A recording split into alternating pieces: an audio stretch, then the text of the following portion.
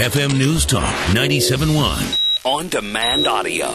We are hearing that the conflict right now between Israel and Hamas is now escalating because Hamas just absolutely refuses to live in peace with anyone that is around it. And so we've been following that. Joining me right now, Evan Pokroy. He's been on the show before. You can find him at mukata.blogspot.com, M-U-Q-A-T-A. Evan, our prayers and thoughts are with your family. And just give us the latest. And I hope everyone's okay. How's everyone holding up? Yeah, thank God we're out of range. We're north of Jerusalem, and we're well away from the action. But no, we know. I have a lot of friends in the area, and I have a very close friend who's currently in the army, serving really on the border with Gaza. And it looks like there's going to be a large ground operation over the next couple of days, and he's going to be one of the first people in. So everybody's prayers are certainly appreciated. Well, we definitely will be praying for you and your family and everyone over there, because this is, I mean, how many days has it been before Israel acted to defend its, we know that the Iron Dome was intercepting rockets. There have been hundreds of rockets fired from Gaza in a number of days. And it seems as though the general opinion, of course, not just from people on the left, but, the United Nations and so on and so forth, is that, well, you just really shouldn't act to defend, Israel shouldn't defend itself, and if it does, we will mischaracterize it as an attack. I mean, how long? Israel has had a lot of patience in dealing with this.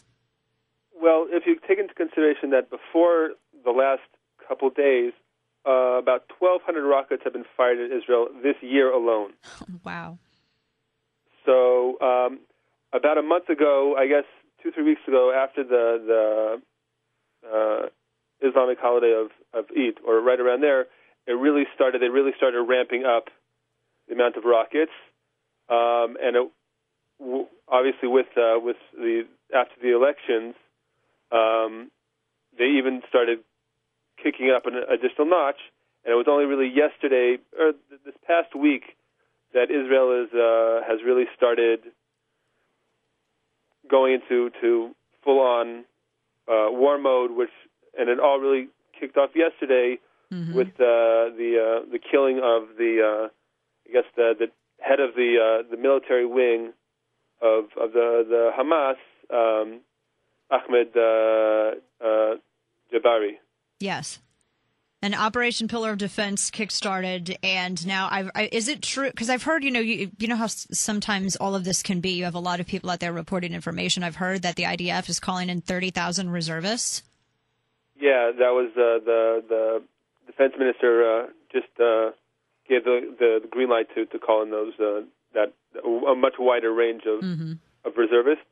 Right within the last hour, actually, both the Israeli Navy and Israeli Air Force have started a wide-ranging bombing campaign in the northern Gaza Strip. I know there's been a lot of reports that the house of Ismail Haniyeh, who's the senior political head of the Hamas, was hit, with no reports of anything happened to him, but that really Israel has taken itself to go after not just the people who are firing the rockets, but the leadership of the terrorist organization. Right. And it's not as though, we had one caller who called in and was like, oh, well, Israel, they're bombing schools, and all, which is just an absolute lie. And even when... Well, let me just clarify that.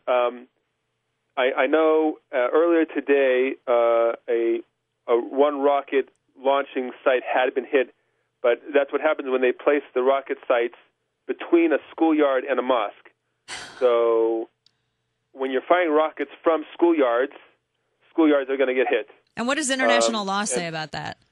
Well, international law, according to the Geneva Convention, if an army, or even in this case, it's even worse because these are non-conventional these are irregular forces, fire from within civilian areas, they themselves are responsible for any collateral damage caused, and the defending army has absolutely no reason not to fire back on those belligerent forces. Right.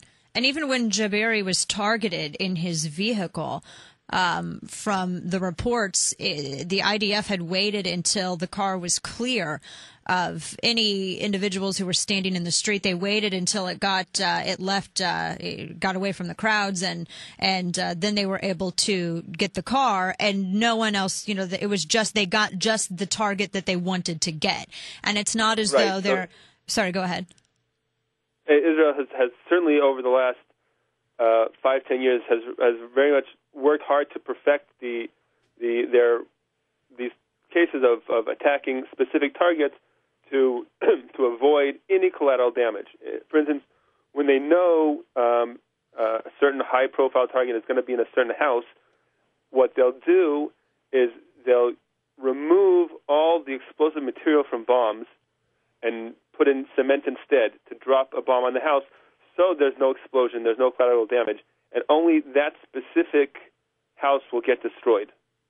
Yeah, that's very smart. Yeah, well, I mean, and that's the thing, and that's what you don't see a lot of media entities reporting. CBS just yesterday had a report where they didn't even get into the reason why Israel was defending itself. They were just, the way that they portrayed the entire scenario was that Israel was just attacking Gaza, which is, they leave out the whole, and not just the buildup of the past, from just this year alone. I mean, they've, 65 years of previous buildup they leave out as well. And it's so frustrating, and I know it makes it really, really difficult.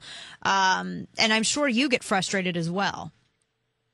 Well, we've got to the point that we don't get frustrated. It's like an ongoing joke. We joke about it. CNN, for instance, said that Israel has struck 100 sites that they describe as terror sites. So we say CNN describes itself as a news organization. No. Well, and looking at this too, what do you think, and I realize that basically I'm asking you to do the equivalent of gaze into a crystal ball, but how do you think this is going to play out? Because we hear that there's now going to be, boots on the ground going into Gaza.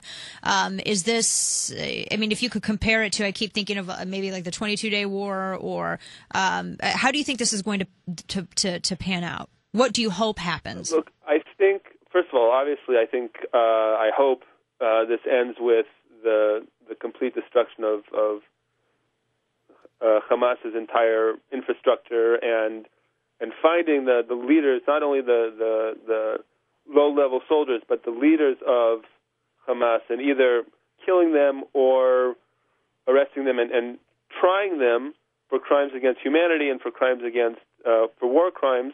Because that's essentially what they're doing. They're sending out people to fire onto civilian populations, which, according to everybody else, is a crime against humanity. But when it goes against Israel, no, they're just fighting back against whatever, right. Even though it's been years since Israel had any population in the Gaza Strip. Right.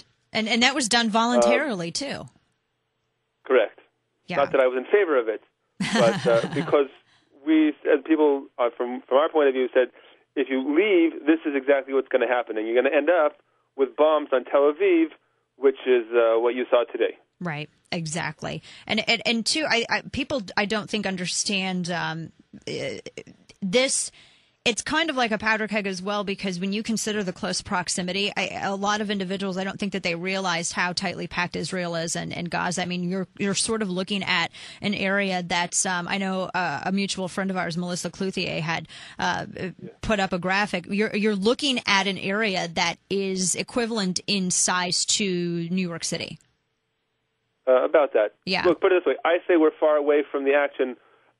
We're about 35 miles away from where the rockets are landing. Oh.